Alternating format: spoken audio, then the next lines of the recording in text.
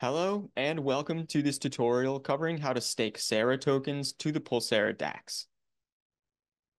In order to stake SARA tokens, you can follow these steps, and note that this is not to be considered financial advice. To get started, log on to dax.pulsara.io and connect your Cosmos-based wallet to the site. Here, I'm using the Leap wallet, but note that browser extensions for Cosmostation and Keplr wallets are also supported. After following the prompts to approve connection with your wallet, navigate to the DAX tab on the left-hand side of the screen. Then select Staking.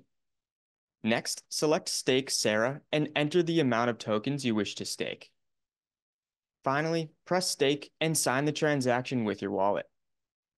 And congratulations, your SARA tokens are now staked. To unstake, simply select the Unstake button and sign the transaction with your wallet. Note that if you wish to unstake, you'll need to wait for the duration of the unbonding period before the tokens become available in your wallet. The unbonding period is currently 5 days. When using a mobile device, the process of staking SARA tokens is quite similar. First, open the Leap wallet and navigate to the in-app browser. Then, paste the Pulsara Dax URL, dax.pulsara.io, into the address bar. Then, select Connect Wallet, following the prompts to connect your wallet.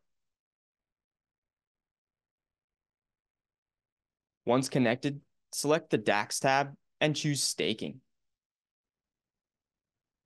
Then, enter the amount of SARA tokens you wish to stake and sign the transaction.